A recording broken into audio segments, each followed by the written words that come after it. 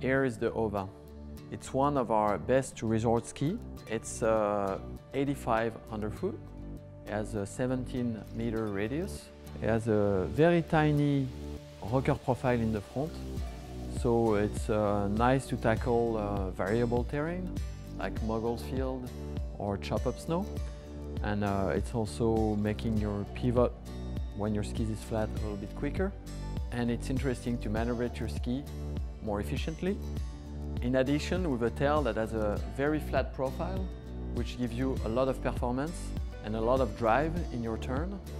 I tend to use the Ova in the smaller sizes, and with the 17-meter radius, I think it's extremely easy to carve, it's extremely powerful, and very enjoyable to use on the piste.